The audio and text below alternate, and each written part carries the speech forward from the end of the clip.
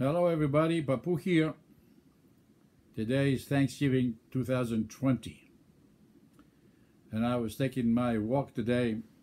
I started thinking about Thanksgiving and about us being in America and all that stuff. You know, we came in 1956.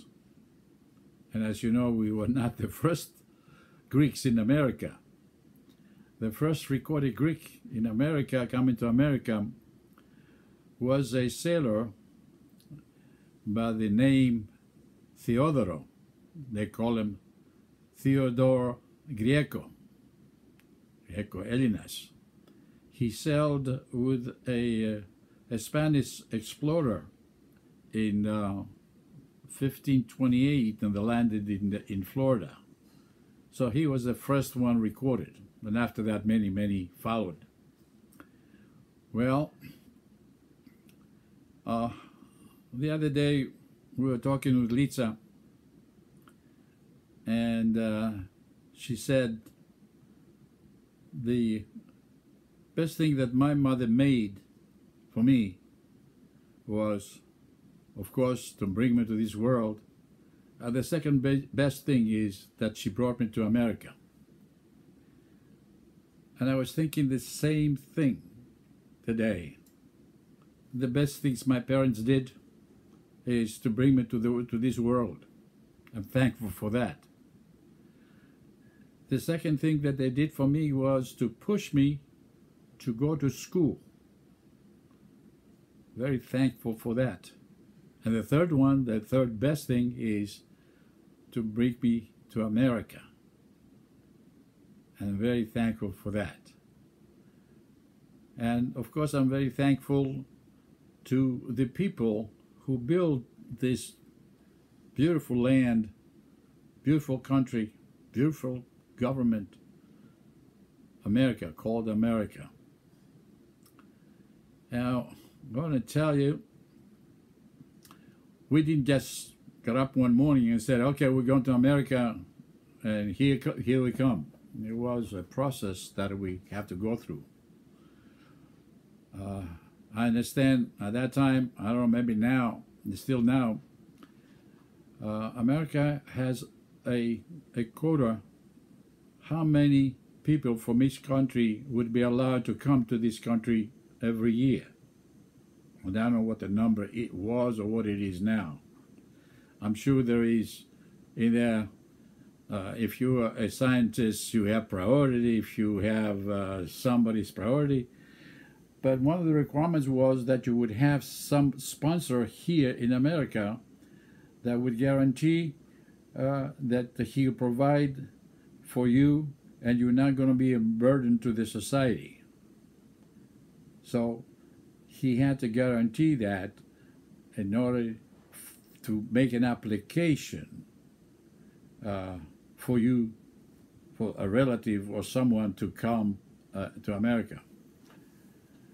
So we had uncles, I had uncles, my father's brothers were here, so they made this proselytcy, which calls the invitation, inviting us to come to America.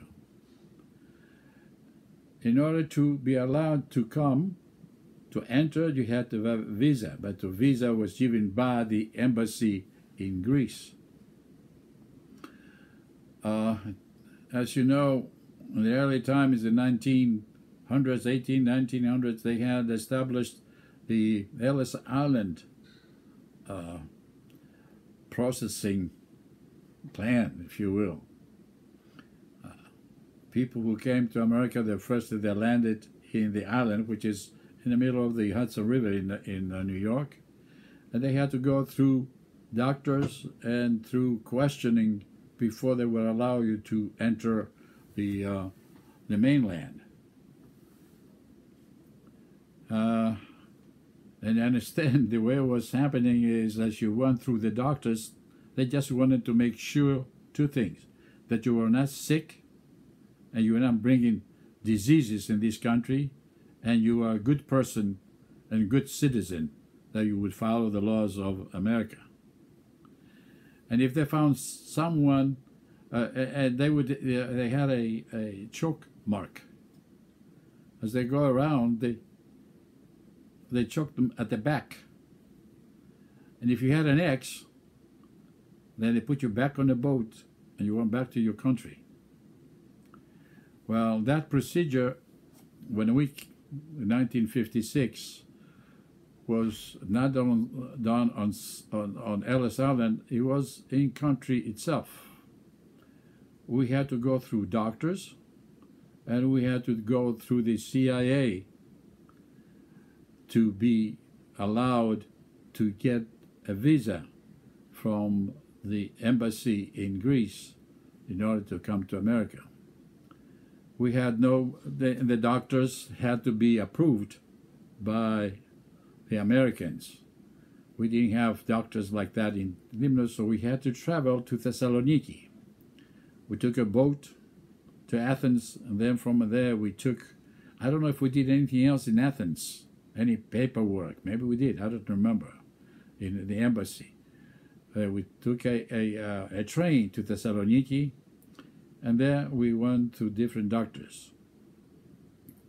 We went through x-rays. We went to another doctor, we did the blood test. Another doctor, we did urine analysis. The other doctor, we did other stuff to make sure that we didn't have any diseases, otherwise they would not let us go in. Then back to the village, there was a man came in, he spoke Greek. I don't know if he was Greek, but he was a CIA man. And he looked at all the records that we had in Atsiki. He was looking to see if we were good citizens. He asked the neighbors. He asked the authorities. You know, at that time was America was fighting, didn't want any communists. So he made sure that we were not, anyways, members of the Communist Party in Greece. He was asked many questions, not as children. I don't know if he went to high school that was going, and I don't know where he went. But he asked my father if he ever went to jail. And he said, no, I've never been in jail. And he told him, said, you're lying because you've been to jail one day. And the story is that when the Germans were there, each family's house had to provide them an egg, one egg, every day by a certain time. And if you were late or you didn't bring it, they put you in jail for one day. Well, one day, chicken was late, egg didn't get there on time, they put my father in jail. And they had a record of it, and they found it. So the guy said, okay, it was the Germans, and I lived through that time. I knew what was happening, and I'm not going to record that. You can go. After all that, I guess we got a visa. We got a passport, a family passport, and the time came to leave Atsiki. We packed stuff. I don't know, we didn't get involved with anything with the packing or what we took with us. Took some papers, some stuff from school. I don't remember what else, but I remember my mother had a baula. And in there she put Sedonia, put pillows. I don't know what she did. he came to the States. Anyway, by boat again, we went to Athens, Piraea, and took the boat Queen Frederica, Sinica Frederiki. And from Piraea, we stopped in Naples, and then we got a lot of Italians. And from there, we sailed through the Straits of Gibraltar, and once we got out on the North Atlantic, everybody gets sick. Boy, it was terrible. Anyway, it took us 13 days. We crossed over the Atlantic and we landed in Halifax in Canada. A lot of people went out in Canada. Canada had opened up, and many young people and young women went to Canada. And then came to New York. I can't remember. It was 42nd Street, 47, somewhere there. I remember we were coming into the harbor early in the morning. I was outside looking, wondering, scared. I saw a lot of cars, or were shiny things. I've never seen so many things going fast. I saw the buildings in New York. I can't remember what I was thinking, but I know I was thinking. I wasn't talking, I was thinking. My feelings were scared, apprehensive. I didn't know what's going to happen. Anyway, when we came to New York. Our uncles that came picked us up. And the first thing they did the next day, or almost the next day, they took us to a place and we got a social security number. Then they took us some other place, I don't know how many days after that, with a visa. We had a visa to enter in here, and it was stamped that we came in legally and all that. They gave us a green card. That allowed us to stay. The visa for us was to stay only a few months.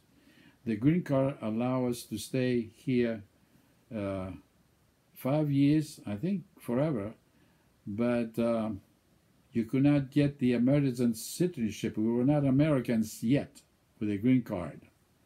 You had to wait 5 years, and then you would apply and go through exams to be declared American citizens.